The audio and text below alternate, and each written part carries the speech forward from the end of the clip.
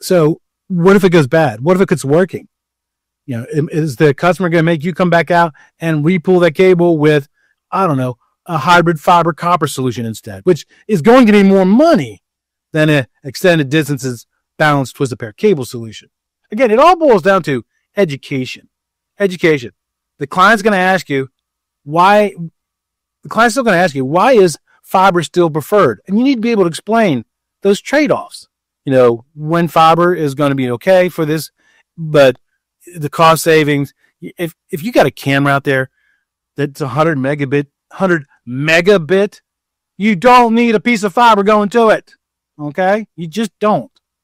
This just drives me crazy on the internet, on low voltage forums. Just do fiber. Just do fiber. Just do fiber. No, fiber's not always the answer. It's not always the answer. So now let's look at it from an estimator's position, a designer's position, an engineer's position. You need to go back and revisit those budget models.